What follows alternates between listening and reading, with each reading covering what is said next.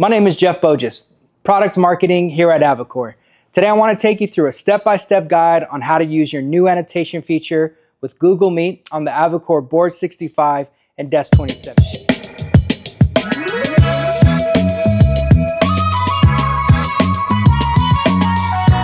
Let's dive right in and I'll show you how to enhance collaboration in just a few easy steps.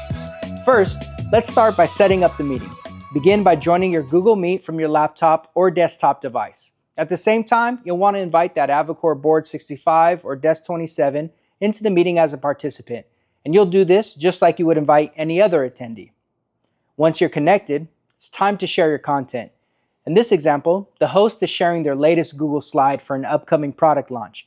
You can also share anything you'd like, from another Google Suite application to your web browser, a visual diagram, whatever's needed to foster that live collaboration. Next, you'll click on Present. This will allow you to share with everyone else in the meeting, including that Google Board 65 or Desk 27. Now that your content is up on the screen, the next step is to give that annotation access. Click on the people icon at the bottom of the screen. From there, find the Board 65 or Desk 27 in your list of participants. Once you've found it, select it and enable annotation for that device. Once you've enabled annotations, that's where all the magic happens. You'll see the annotation tool appear right on that Board 65 screen or Desk 27, and now anyone can use the tool. They can draw, they can highlight, they can mark up content in real time.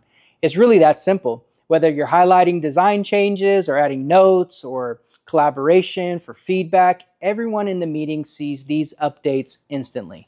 So imagine the possibilities. In a brainstorming session, you can mark up ideas directly on the screen. For educators, it turns passive lessons into interactive experiences. And in the creative fields like product design or engineering, teams can collaborate effortlessly on drafts, sketches, or technical diagrams, all in real time.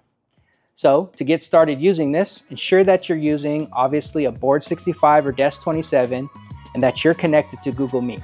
The annotation feature is available across multiple Google Workplace plans. This includes business, enterprise, and education tiers. To check a full list of compatibility, I've dropped a link right below to visit the Help Center. So, do you want to see more of this Board 65 in action?